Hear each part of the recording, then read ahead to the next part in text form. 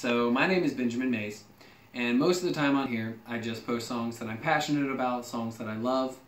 But today I wanted to do something a little different. I wanted to sing a song that I wrote, but it is on a serious situation, so I thought it would be good to address it before I just dived right in. What happened on Valentine's Day in Florida was horrific, and what has happened across this country for a long time now with all of these senseless shootings has been heartbreaking. And I have never been in a traumatic experience. I've never been in a life and death situation, so this song is not me trying to pretend that I understand what these people went through or what they will continue to go through as a result of this. But you see the news, you hear everyone's opinions, and I take this in and I have my thoughts and I have feelings. So I wanted to take my thoughts and put them into words, and then I put those words into a song. So this is a song that I wrote, and it's called It Happens Again.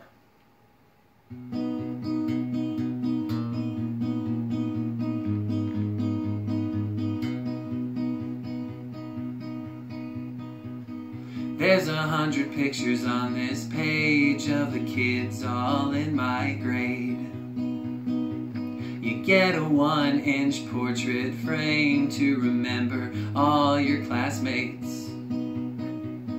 But there's several names in this book that will only be spoken with pain.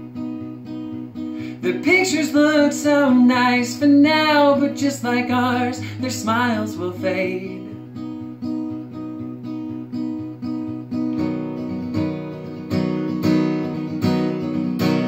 I used to see their faces here in the halls and in homeroom, but now I never see them again except for on the evening news. Now is not the time to fight, it's time to offer up our thoughts and prayers.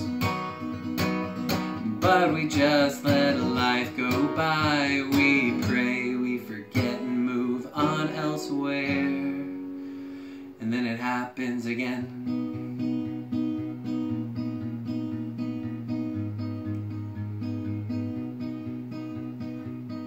There's countless families today with nothing but heartbreak. If God always has a plan, what was His plan for today? Well, there's no sense in any of this, but you can blame whatever you want. Blame the law, blame the government, blame the illness, blame the gun.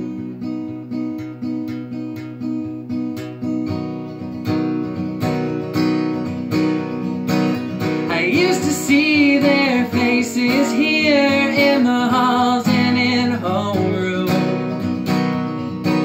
but now I never see them again except for on the evening news.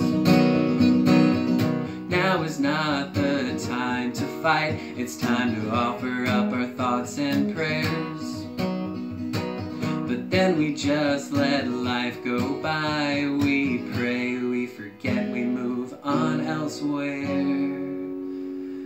and then it happens again.